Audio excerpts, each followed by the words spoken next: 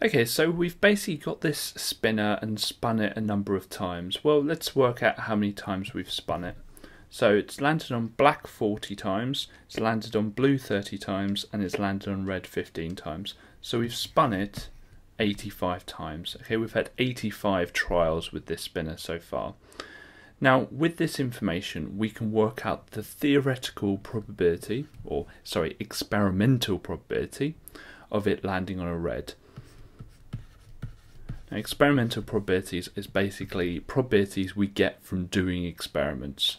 Okay, now it landed on red 15 times and we spun it 85 times. So the experimental probability is 15 over 85.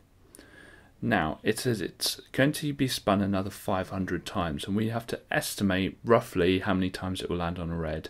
And the way we do that is get the experimental probability, which we've worked out from our experiments on the table, which is this table here.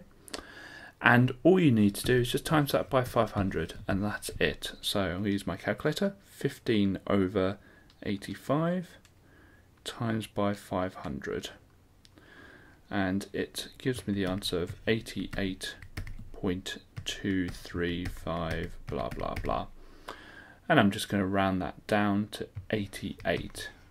Now it's important you give a whole number for this because it can't land on a red 88.2 times.